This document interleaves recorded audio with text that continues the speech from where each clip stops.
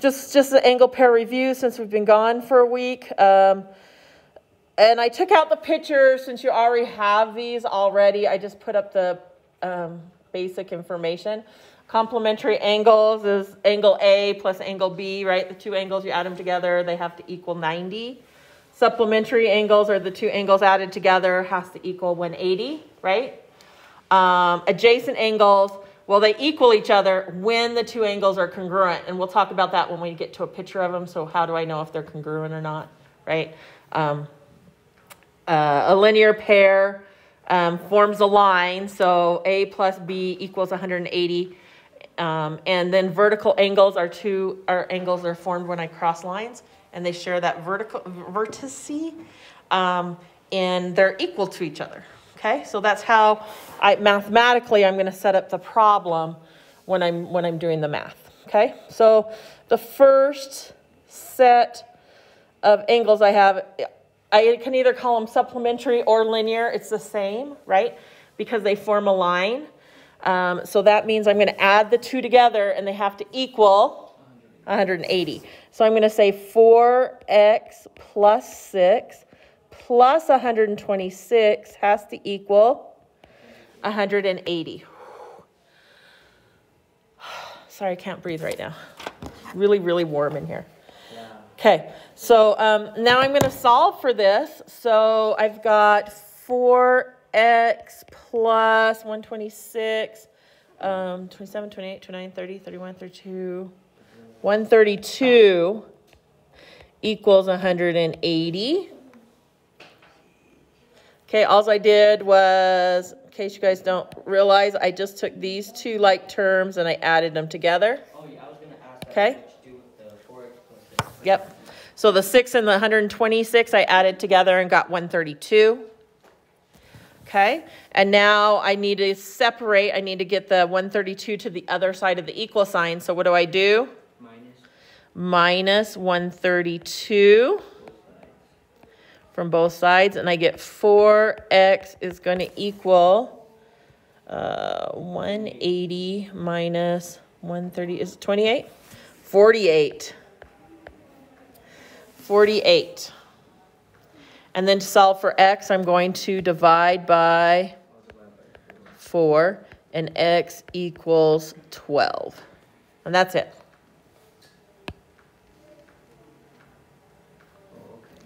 Okay?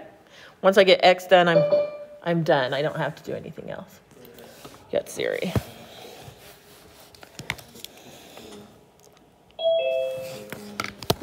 Okay. All right. So let's go to number 2 here. I think I got an example of each kind so you guys could see an example of each one. So this is a vertical angle. And vertical angles mean they're equal to each other. So this angle is congruent to this angle. So I'm going to write 12x plus 26 equals 62. Okay? Questions on that? Are we okay? Vertical angles are the same, so they're equal to each other.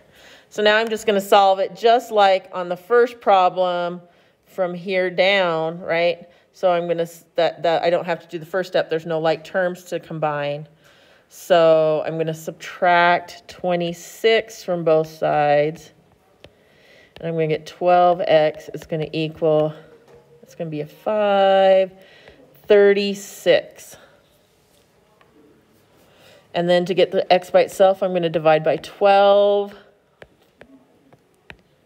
And x is going to equal 3.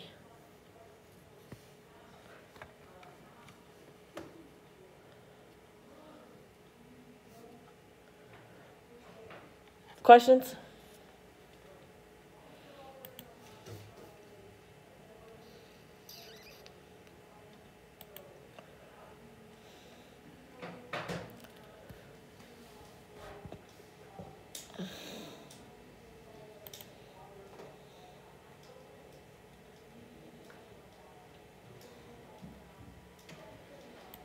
Okay.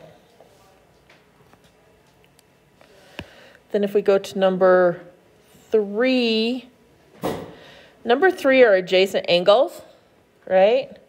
And this little line here and this little line here mean that they're congruent. They're the same. So that's what I meant when I said the definition up here. I'm just going to scroll up here. Angle A equals angle B when the angles are congruent.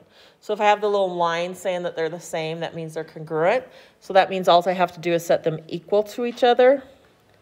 So that means I can write 4x minus 1 equals 35. And then I'm going to solve for it. So what do I do first? Add 1 to both sides. Beautiful. So I get 4x equals 36. Divide by 4. And x is going to equal 9. 9.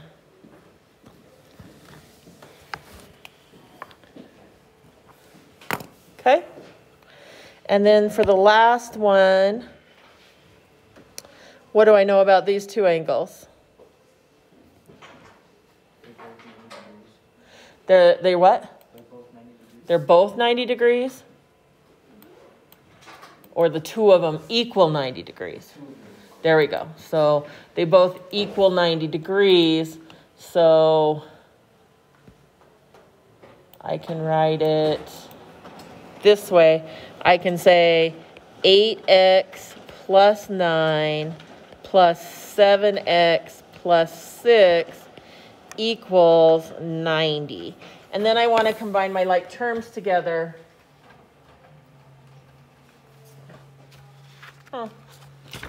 Oh, dang. Good question, honey. I have the notes for you. I combine my like terms together, right? Do you have a pencil I could borrow? I do, sweetheart. You can just have it too. You don't have to give it back to me. There you go, hon. Thank you. You're welcome. So my like terms are the 8x and the 7x are like terms. And then the 9 and the 6 are like terms. So I want to combine those together first just by doing what it says because they're on the same side of the equal sign. So 8x plus 7x is, oops, sorry, I forgot to get the pen back instead of the highlighter. There we go. 15x. And then 9 plus 6 is also 15. Plus 15 equals 90. Okay, questions on that? Is everyone okay? Awesome. So now to solve, I'm going to subtract 15. And I get 15x equals 75. Divide by 15. Very good.